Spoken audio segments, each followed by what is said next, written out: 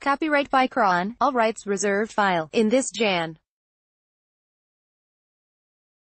10, 2017, file photo, Golden State Warriors Kevin Durant, 35, reacts after a foul called against him during the second half of the team's NBA basketball game against the Miami Heat, in Oakland, Calif. Durant looks at LeBron. San Francisco, Cron, the NBA free agency period begins July 1 at 12:01 a.m.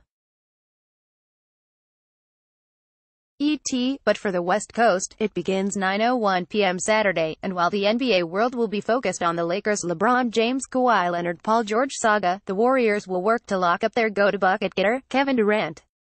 And now two-time NBA champion and Finals MVP, Durant has already accomplished what he and the Warriors hoped to do when they acquired him: win rings. And while the ring-winning isn't done yet, Durant has a decision to make this summer about his future and whether it includes living in the Bay Area. Don't worry, Dub Nation, he's sticking with you. I'm planning on staying with the Warriors, and we'll figure the rest out, Durant told ESPN mid-June. Despite Durant ensuring his commitment to the Bay, a recent rumor sparked by Stephen A. Smith insisted LeBron texted Durant about teaming up in Los Angeles, although LeBron's camp denied the report, according to Joe Vardon of Cleveland.com. The only question left unanswered now is, how long does Durant plan on staying with the Warriors?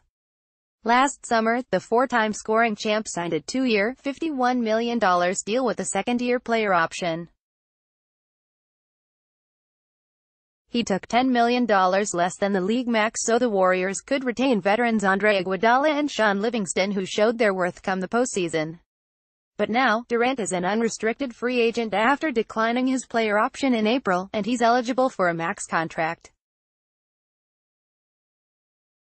9X All-Star also told ESPN that he could retire from the game at the age of 35, which is 6 years from now, as Durant is 29. So is the former league MVP looking for a long-term deal to close out his career in the Bay Area? Or is he looking for another short deal with a player option? While it's likely the former, there's a slight chance that Durant signs a shorter contract to the tune of 2 years with a third-year option. Hear me out. Durant might not want to finish his time on the court without having won a championship elsewhere, or at least trying to do so. The Slim Reaper has cruised to 2 titles since joining the Warriors, to the tune of a 32-5 postseason record in that span. Yeah, that's cruising. It's almost been too easy, and you'd have to be crazy to think Durant hasn't thought the same. And while leaving the most dominant team in the league sounds unheard of, it's a possibility.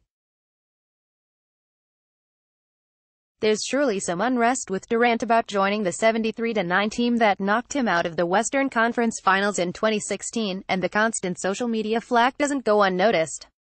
Expect him to re-sign with the back-to-back champs early on in the free agency frenzy and expect a 4- or 5-year contract, but don't be surprised if the former league MVP only sticks around for another 2 or 3 years. Copyright 2018 Nexstar Broadcasting, Inc. All rights reserved. This material may not be published, broadcast, rewritten, or redistributed.